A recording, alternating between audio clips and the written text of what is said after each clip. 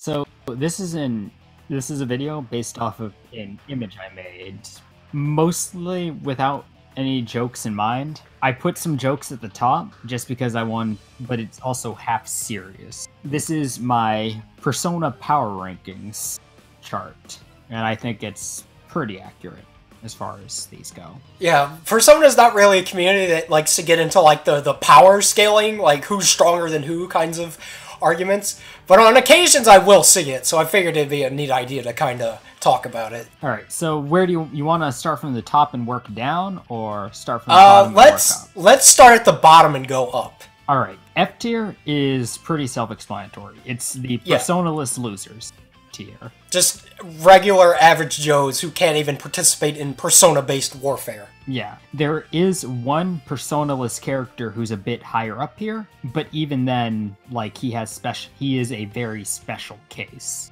I guess you can make your own little, like, funsies tier list with just the Persona-less characters. That would be pretty great! Yeah. Canon Chihiro Fushimi in SSSS tier, obviously. But again, they are meaningless. Above them is E tier with Strega. Strega is all basically cancer patients. They're all very sick little boys and girls. Yeah, their personas actively hurt to use, and Chidori, while she has a unique ability going on for her, she is also suffering from this persona sickness. See, I think these guys should maybe be a spot higher, because in Persona 3 the implication was that these guys are actually pretty strong, and it does take a pretty decent bit of effort for them, like, even all working together to fight these guys.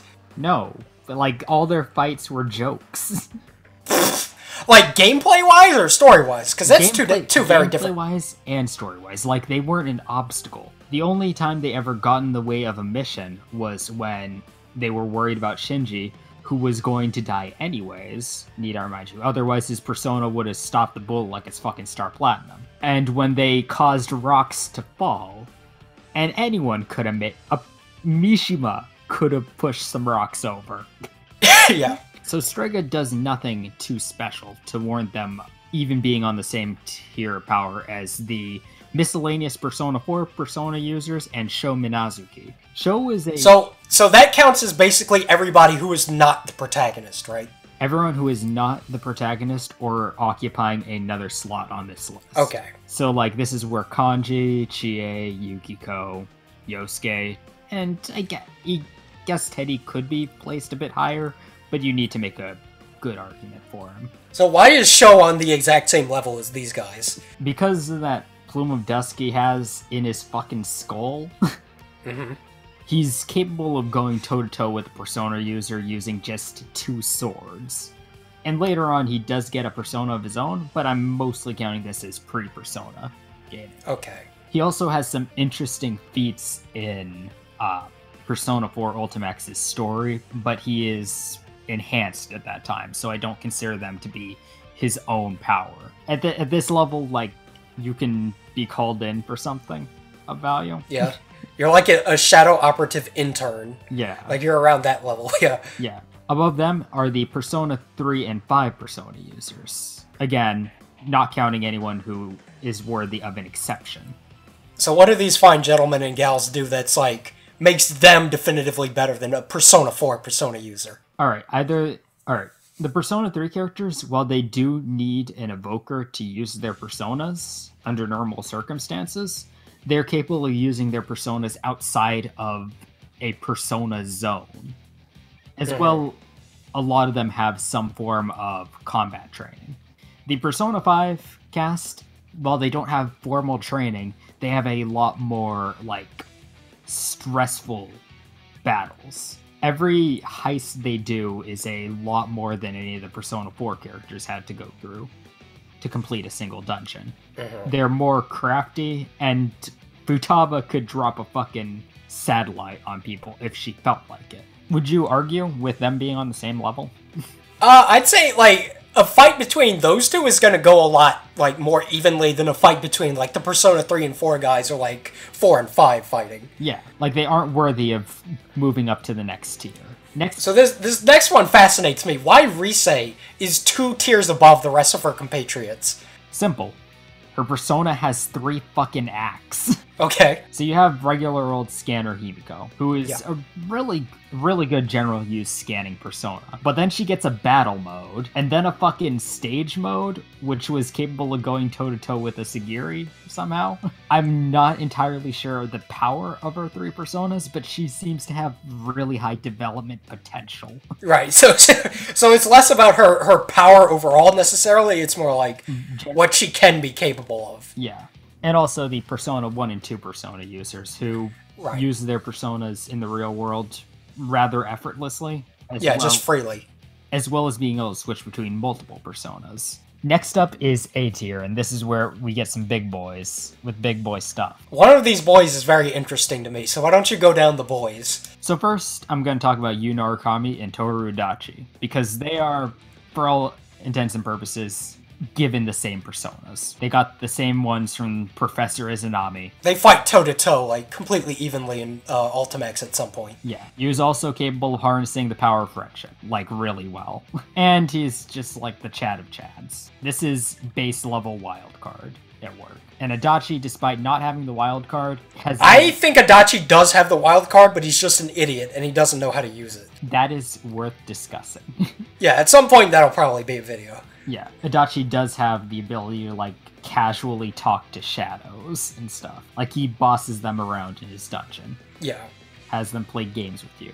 That is a TV World exclusive ability, but he is very high up there as far as Persona users go. Next up on the characters I'm going to talk about is Labyrinth. She is a prototype anti-shadow weapon, and being a robot... Yeah, that just makes her a killing machine. Like, physically speaking, she is a weapon of destruction. She's got a lot of really helpful tools up her sleeve, and while she doesn't... I don't know how experienced she is using a persona, she can use it to hurt people, and that's all she really needs. And next up are the 2, like, more debatable characters here, Persona Cross Detective Naoto and Junpei Iori. I think Naoto should be, like, at least a tier higher. Persona Cross Detective Naoto suffers from a similar problem to Okuyasu from JoJo. Okay.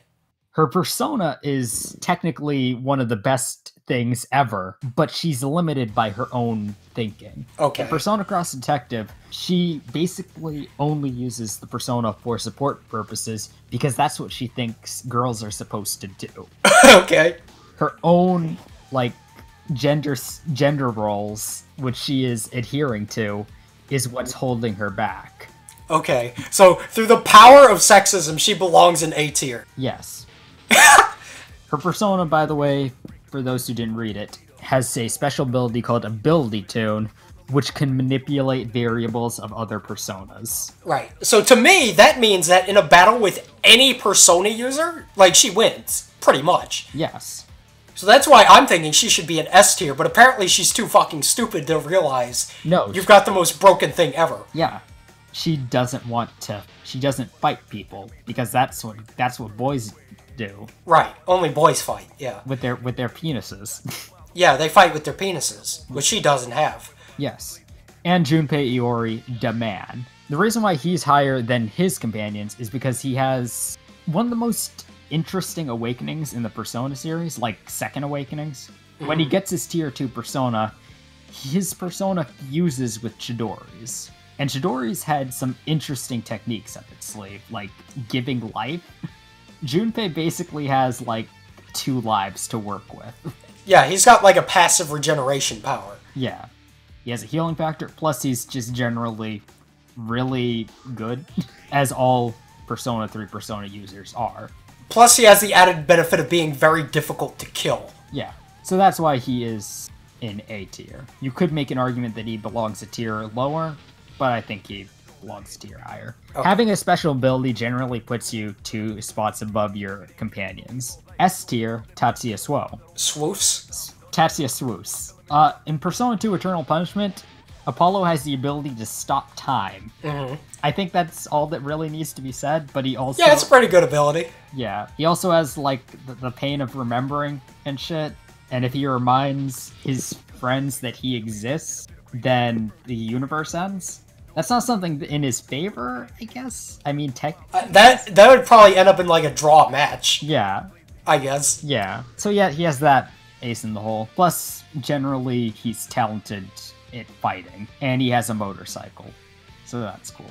Yeah, the motorcycle is what really puts him in S tier. Yeah. The Persona 5 protagonist, much for the same reason as the Persona 5 Persona users being a tier above the Persona 4 Persona users, he is a tier above Yuna Uragami. He also more directly defeats his big opponent at the end. Yeah, he fucking shoots him in the head and ends his existence. And while that is a power of friendship feat, that is a power of friendship feat that is more tied to him than Yu's. Next up is Aegis. Very much the same reason for being here as Labris, but with the added bonus of being a wild card as of Persona 3 The Answer. She doesn't use this in Arena, so it's unclear if she still has it. Or if she lost the shit, yeah. Yeah. Though she does change to her original persona, which she uses as a big ol' fucking gun. And I think that her being able to change her persona's forms makes her a tier above usage than the others. Yeah, she's got like the physiology of being a death machine, like Labris, plus the combat experience from years at that point of doing shadow operative stuff. And wild card. And she's a wild card user, yes. Yeah, like the only reason why she's only an S tier is because everyone above this is a madman. Yes. Speaking of madmen, Shadow Labris. Shadow Labris is very interesting in Persona 4 Arena because she has the power to basically create a fighting game. Like, she can change people's words, trap them in a fucking fighting game arena. She has quite possibly the most interesting set of skills that a Shadow has, that we've seen from a Shadow. And I think that puts them above where most Shadows would be, which I would put it F tier along with the other Persona-less losers. Not even an E tier? I guess you could put them in E tier, but yeah, E tier. But Shadow Labris is just so many leagues better than all the other Shadows. Plus, she's definitely one of the most advanced Shadows. Like, Metis was a pretty weird, complicated type of Shadow, but like Shadow Labris would probably just fucking kill her. Yeah. Plus, she has her own weird, almost a persona in. Asterios. Yeah. Well, a Shadow having a persona isn't necessarily like a crazy weird thing. Like Teddy has that, Metis has that. Yeah. And finally, Goro Akechi, who is shown to be, like, it took all the fan thieves to take him down. Yeah, they say that. Yes. Also, he has... And it's also implied that he solos every single one of the palaces he goes to, whereas with the thieves, it took all of their combined efforts and planning to get through them. Yes.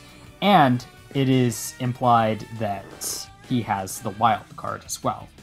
Yeah, because he can switch between Robin Hood and Loki. Yes. So Goro has a lot of things going for him. Plus he has that berserk thing. Yeah, he can make people go crazy. Yeah. Which is a good power. Yeah, Goro has a lot of things going for him. But again, he's in S tier because SS tier is so many leagues above him. In SS tier, we have Igor and the Velvet Room, Nyx, Izanami, Marie, and Hino Kagatsuchi. So now we're getting into like the actual gods of the verse. Yes. Igor and the Velvet Room are here because they are fully capable of handling any of these other things. It's just they choose not to. Yeah. Because it doesn't concern them, usually. Elizabeth is more than enough to seal Nyx, and I'm sure they could have just they just slapped Izanami around with Igor's nose and solve that problem. Like, here's the thing about Elizabeth, is that she is capable of one-shotting Erebus, who is an accumulation of all of humanity's grief and desire to be dead, right? Yes. So that is at least around Nyx's level. Because Erebus knocks on the door, says, da-da, hey, what's going on, Nyx? All the people want to die. And then Nyx merges with death and kills everybody. Yeah. I wasn't sure where Erebus would be. He'd probably be in this tier. Nyx, we've explained, Nyx is death. Yeah. He can be sealed, but he is death. He awaits us all. Izanami, actual death goddess, kills 1,000 people a day because she has to. And she created the fog and the Sagiris, one of which managed to make the tier list. The other Sagiris were really weird and not really worth including. Yeah, Amino Sagiri is probably like... I don't know, where would you put Amino Sagiri? I mean, he's between S and SS tier, but he's not too much higher than S tier, honestly. I feel Goro could have soloed Domino It's just a fucking fog machine. Yeah. An I-beam. It's a powerful fog machine, but that's all it is. Yeah. And the one from Dancing All Night, I don't know what the fuck that thing's deal was. Murray being another half of Izanami deserves the same tier. Plus she seemed to inherit Izanami's, like, weather powers. And weather powers are very dangerous. Yeah, the weather's bullshit. Yeah. She could make thunder happen in the real world. And what about Hino Kagetsuchi, the big fireball? Alright, Hino Kagetsuchi, you all forgot about him. But it required Yuna Kami and Adachi to fuse their wildcard personas into a fucking dick dock sword. And that was enough to allow them to damage it. And even then, it was a fucking struggle. He was capable of bestowing Sho a persona, creating a bunch of fake shadows, including a fake Shadow Labrys, as well as creating fighting game arenas. Of the Sagiris, he has the most interesting, versatile skill set. I felt that was worth including. On to SSS tier. These two are on the same level because they are supposed to be. Even though we've seen Naryeprotep do a lot more than Philemon, it's implied that they are equals. And Philemon is obviously the master of the Velvet Room. He's Igor's boss. Yeah. So it only makes sense that he would be a stronger entity. Yes. Foggy on Maki's, deal. I remember Philemon being like, alright, this is something I don't want to fuck with. Okay, so here's the deal with Maki, is that Maki, she's okay in that tier, but the problem is that it's in a very particular circumstance. Mm-hmm. The only time when Maki would be of that power level is when she's hooked up to a machine that basically creates a universe where her subconscious is in charge. Yes. So it's her own dream world. So in theory, if she wanted to, if you're in that universe, she could probably just think you out of existence. Yes. And that's the circumstances in which I put that Maki. Okay. And Makoto Yuki with the Universe Arcana. Capable of sealing Nyx, and I'm sure plenty of other things. He is... Yeah, only character to ever get the Universe Arcana. Yeah. We don't know what exactly that means. We know it puts him above Nyx, which is the concept. Igor barely understands what the hell the Universe Arcana is. Yeah. He's like, this is really cool. Yeah. Main character Kun, Dorkun, whatever you want to call him, he's capable of things that are beyond comprehension. And that's interesting. The biggest boys that are actual boys, Kronos, Zeus, and Yagdablaut. All three of these fascinate me. So why are these guys a tier higher than even, Philemon and Makoto? Kronos managed to, keep Philemon in a fucking spider web in his universe. That's true. He did do that. Yeah. He just kept Philemon there like a fucking bitch. He is a stronger Nyx, and that's scary. Zeus... I completely forgot Zeus's deal. I kind of just threw him here because I remember him being a big deal. I know at some point, doesn't he, possess Elizabeth? Yeah. So that, by default, makes him at least, bare minimum, an SS tier. Yeah, but I think possession, overriding Elizabeth's fucking will, would put him in SSS tier. And we don't know the full extent of his abilities. And, he came there, I think, the gist was he came there from another fucking universe. So if he can, just jump universes if he felt like... Yeah, that's pretty cool. Yeah. And finally, Yabba Dabba Doo. Yalda Bowda. So why is Yabba Dabba Dabby so much higher than Nyx? To me, Nyx seems like it would be a greater threat to existence than Yaldabaoth, necessarily. Yaldabaoth is law. True. He is the closest the Megami Tensei series will get... No, the Persona series will get to Megami Tensei. He controls the thoughts of people, and he just played Persona 5 protagonist Ann Akechi like a fucking fiddle. And the only reason he managed to be stopped is because of something.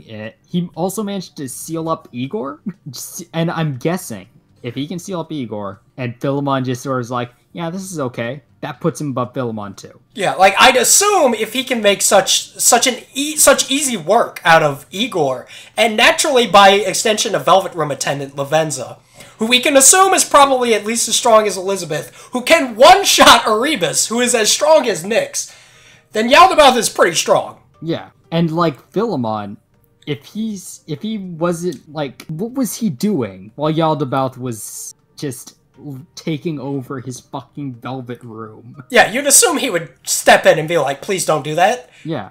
No, Philemon doesn't even show up in Persona 5. The thing that ties the series together did not show up. Like, he wanted no part in this. Now, either this is because he was busy being in another fucking web, or he didn't want anything to do with Yaldabaoth. He didn't want to get in his way. Right, because Yaldabaoth is like, he's very, very, very similar to YHVH from Shin Megami Tensei, because they're both like weird amalgamations of people's desire to be controlled. Yes. And as Persona 5 proves, that's an extremely powerful thing to have dominion over. Yes. And it's only stopped by the SSSSS tier, which contains the two almost joke things on this tier list. Yes. The power of friendship and plot bullets. Plot bullets can kill anything, and sometimes they don't take the form of a bullet. Sometimes they take the form of a car.